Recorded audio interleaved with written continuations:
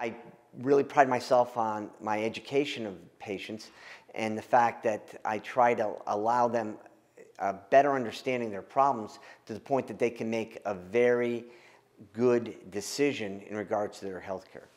I think the key to dealing with nervous patients is humor, and I really, it's never been very hard for me to be lighthearted about certain things.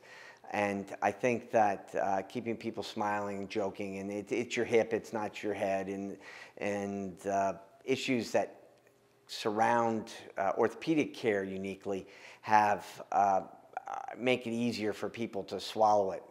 Problems. I'm not delivering a dire diagnosis in most cases, and so I think that once we find out what the problem is, and once they're armed with knowledge, they can really feel more comfortable and less anxious about their future. Sharp has been incredibly supportive since I got here in respect to my pursuit of hip preservation, and has actually formally gone so far as to allow my partner and I to establish a hip preservation center.